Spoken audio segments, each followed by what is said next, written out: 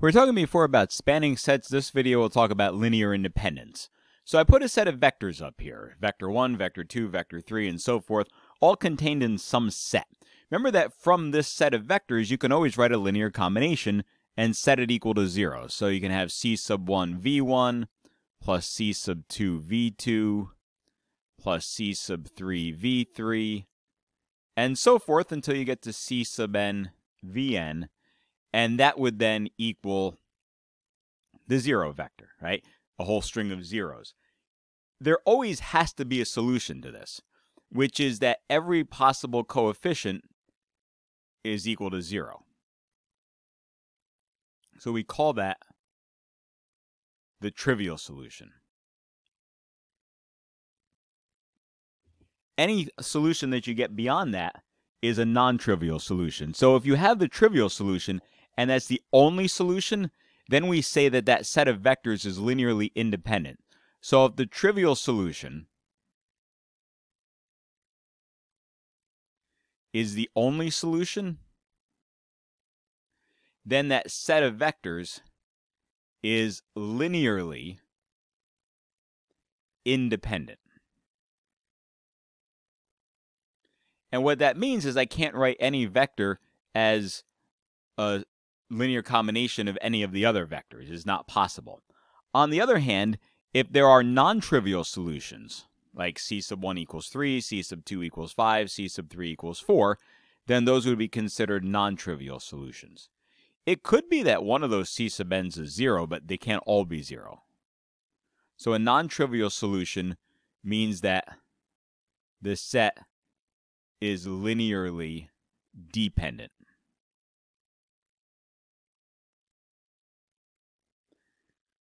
Put another way, if at least of one of the vectors in that set is a linear combination of another, then they're linearly dependent. So for example, if vector 3 is 2 times vector 1 plus vector 2, then those vectors are linearly dependent. Vector 3 depends on vector 1 and vector 2. If you go back to my example with the i's, j's, and k's, those are linearly independent. You can't write any of those three vectors as a linear combination of the other. How do we figure out whether vectors are linearly independent or linearly dependent? Let's take a look at this example, and we'll carry it through a little bit. Let's look at this set of vectors. The set 2, negative 1, 0, 3. So I'm operating on R4. 1, 2, 5, negative 1. And the third vector will be 7, negative 1, 5, 8. How do I set this up? Well, I want to find out. I'm going to call this V1, I'll call this V2, and I'll call this V3. So I want to see if C1V1 plus C2V2 plus C3V3 is equal to 0, and does that have a non-trivial solution?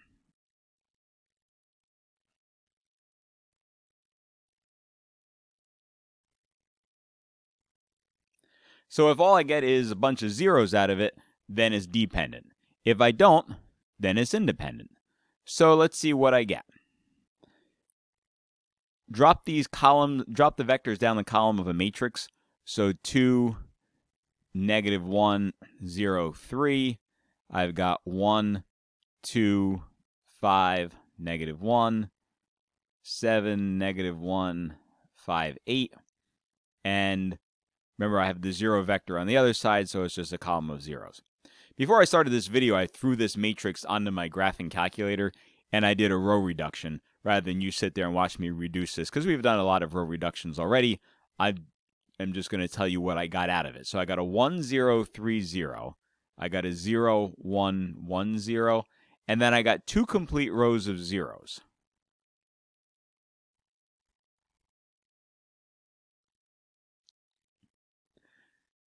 That means we're going to need to set up a parameter. So let's let x sub 3 be t. Right? If x sub 3 is t, then, well, in this case, they're not really the x's, they're the c sub n's. So let's let c sub 3 be t. Try to be consistent. All right, then from the second row, c sub 2 plus t is equal to 0, so c sub 2 must be the opposite of t. And then the first row tells me that c sub 1 plus 3 times t is equal to 0, so c sub 1 is negative 3t. So what does that mean? That means that if I wanted to find c sub 1, c sub 2, c sub 3, then really, let's pull the t on the outside. I've got negative 3, negative 1, 1. Which means there are a lot of different ways that I can write these as linear combinations. That means that this is dependent. I came up with non-trivial solutions. Now, you won't always get a set of values that has a parameter in it. Sometimes you'll simply get 1, 2, 3, and that's okay. That still means they're linearly dependent. So what have I come up with? I've come up with negative 3 times the first vector minus 1 times the second vector plus 1 times the third vector is equal to 0. Or you can hit everything through with a negative 1, right? You could write it as 3v1 plus v2 minus v3 is equal to 0. So they are linearly dependent. Do you see why they're linearly dependent? Move this up a little bit, and I'll show you. What if I added v3 to both sides? If I added v3 to both sides, I would get v3 equals 3v1 plus v2. So in other words, vector 3 depends on vectors 1 and 2. And you could do this with the other ones also, right? You could move v2 to the other side and show v2 is dependent on 1 and 3. You can show 1 is dependent on 2 and 3. So those vectors are dependent on each other, so it's linearly dependent, and you can write them as linear combinations of each other. All right, let's take a look at another case. I had mentioned before the 3 basis vectors I, j, and k.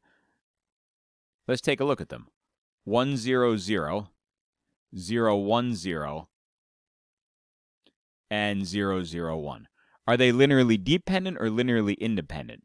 Well, if I drop these down the column of a matrix, second column 0, 1, 0, third column 0, 0, 1, and then the last column we said were all zeros because we were doing that C1, V1 plus C2, V2 plus C3, V3 equals a 0 vector, you realize that my question's already solved. C sub 1 is 0, C sub 2 is 0, C sub 3 is 0. Okay, trivial solution. Linearly independent. And in fact, it turns out it spans R3. I can write any vector in R3 as a linear combination of those 3 vectors. Let's take a look at another set. This time we'll take a look at a set of polynomials. So my set S is polynomial number 1, polynomial number 2, polynomial number 3, where polynomial number 1 is 1 minus x, polynomial number 2 is 5 plus 3x minus 2x squared, and polynomial 3 is 1 plus 3x minus x squared. All right, what do I want to do? I want to find out if these things are linearly independent. I want to do C1P1 plus C2P2 plus C3P3 and see if that equals 0. Are the C sub n's all equal to 0, or do I get a non-trivial solution? All right, so this will take a couple of steps. C sub 1 times 1 minus x plus C sub 2 times 5 plus 3x minus 2x squared. Oops.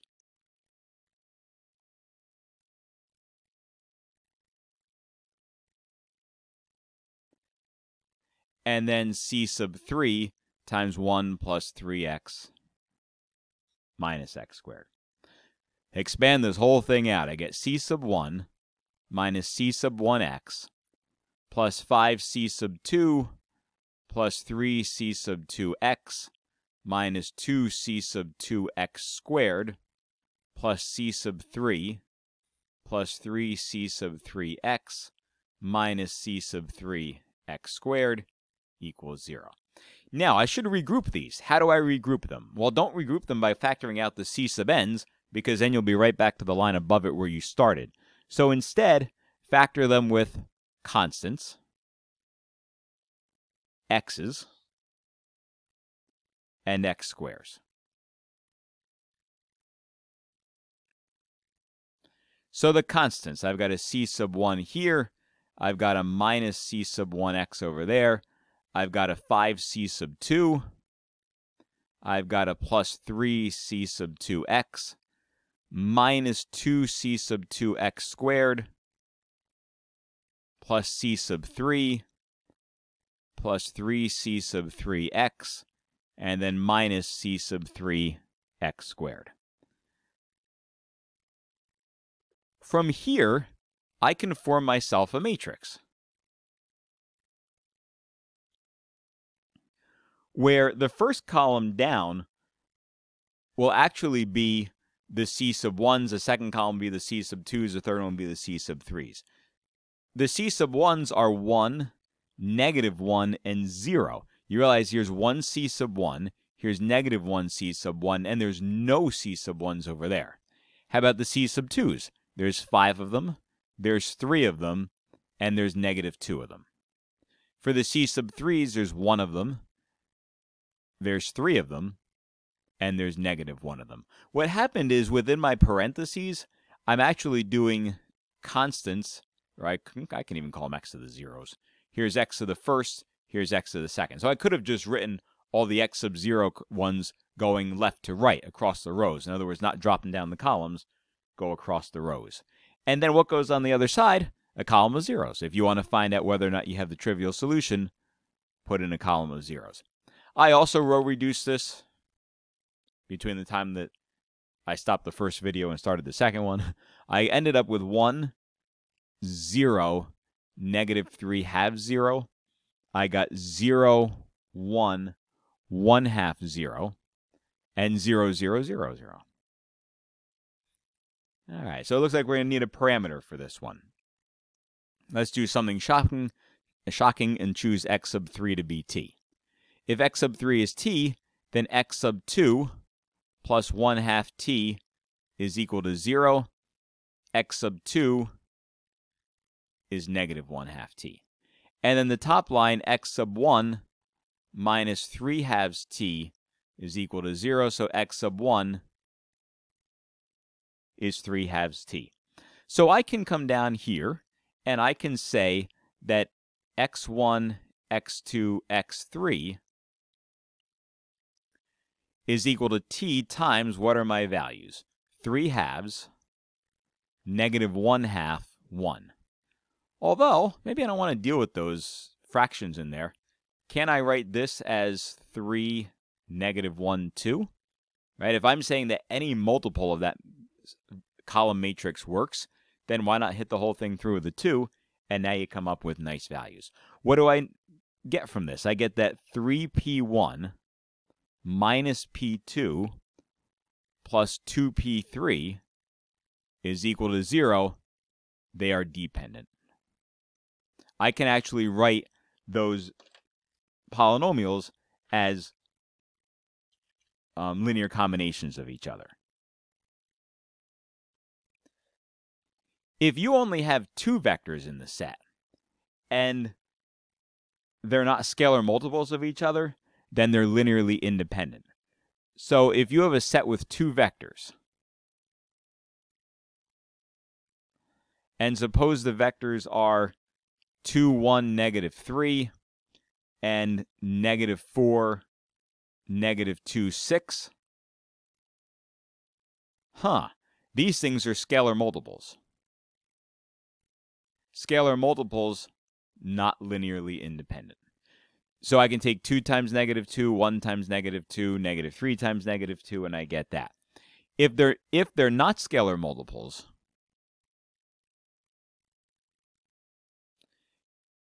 and there's only two vectors, right? This works for a set of two vectors, then they are linearly independent. Right? So if you have a set of only two vectors, you can test linear independence without writing out all types of equations. All right, let's take a look at one more sort of different looking example. Suppose I've got this set of three functions. So I've got function 1, I've got function 2, I've got function 3. Function 1, I'm going to define as sine squared x. Function 2, cosine squared x, and function 3 will be the constant 5. So I want to check c sub 1 f1 plus c sub 2 f2 plus c sub 3 f3 equals 0 and see whether I get trivial or non-trivial solutions to this set. So I end up with c sub 1 times sine squared x plus c sub 2 times cosine squared x plus c sub 3 times f of 3. Well, whatever c sub 3 is, it's not going to affect f of 3. F of 3 is just 5, so we'll write it out like that. It happens to be true that I know sine squared plus cosine squared is equal to 1. So what if I wrote this c sub 2 and c sub 1 as the same variable? So let's leave this as c sub 1 sine squared x. I'll call this c sub 1 cosine squared x plus 5 is equal to 0. Okay. Now factor out a c sub 1. If I factor out a c sub 1, I get sine squared x plus cosine squared x plus 5 is equal to 0. Well, that's 1. C sub 1 plus 5 equals 0 implies that c sub 1 is negative 5. And sure enough, negative 5 sine squared x minus 5 cosine squared x plus 5 is equal to 0. They are linearly dependent. And that's the end of this section.